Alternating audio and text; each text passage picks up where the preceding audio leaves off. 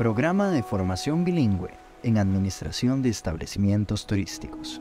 Un proyecto de la Universidad Nacional Costa Rica, sede regional Bronca.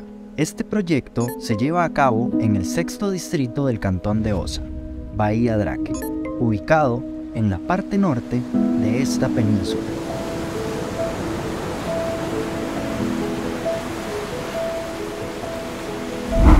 Con una población estimada de 1.500 habitantes y una riqueza natural incalculable, en las que se destacan atracciones turísticas de clase mundial, como el Parque Nacional Corcovado,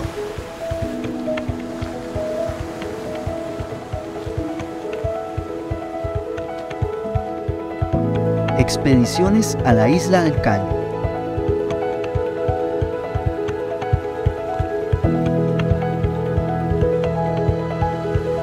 actividades como el snorkel y el buceo,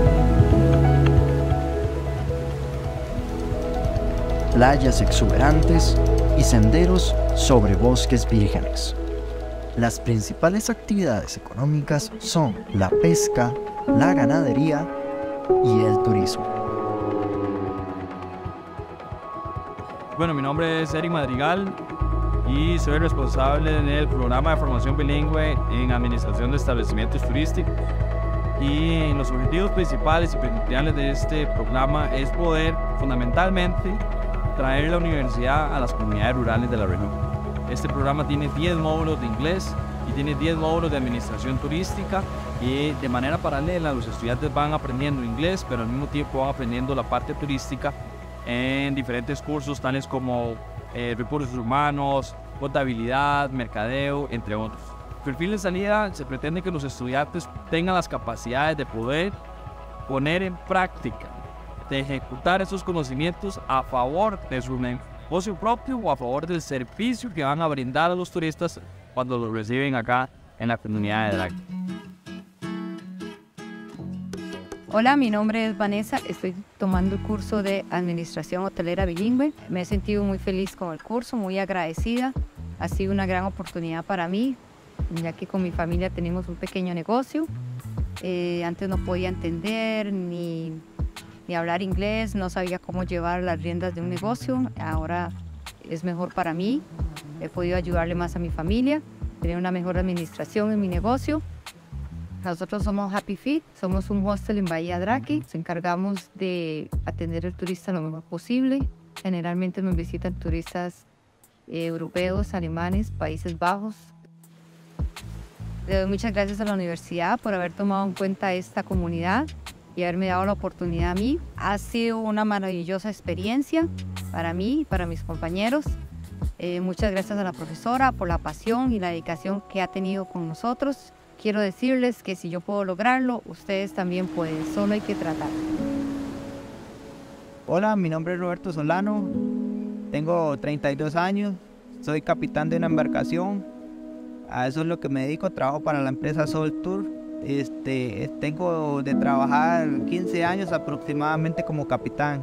Actualmente estoy recibiendo una capacitación por parte de la UNA. En inglés me ha ayudado mucho porque me he podido comunicar un poquito mejor con las personas, con los turistas y conocer gente nueva, un idioma que no es el de uno. Al igual que la administración, me ha enseñado mucho con lo que son números, cómo tratar de llevar un nuevo emprendimiento, la cual aspiro y sueño, y gracias a este curso puedo capacitarme mejor para en un futuro, cuando tenga mi emprendimiento, poder realizarlo de la mejor manera porque estoy más capacitado. Gracias a la universidad por brindarnos esta ayuda que tan importante que es, porque nos profesionaliza mucho. Gracias por tomarnos en cuenta con esto. Nosotros estamos sumamente agradecidos. Espero nos sigan capacitando con otros cursos que nos ayudarían demasiado también. Y gracias a la profesora Lucrecia, que nos ha ayudado excelentemente con lo que es el inglés, a la profesora Cindy, al profesor Ricardo, que nos dio antiguamente recursos humanos. Y gracias por tomarnos en cuenta con todo esto, se lo agradecemos de corazón y gracias por todo. Hola, mi nombre es Raquel Quiroz, soy la presidenta de la Asociación de Desarrollo de Bahía Draque.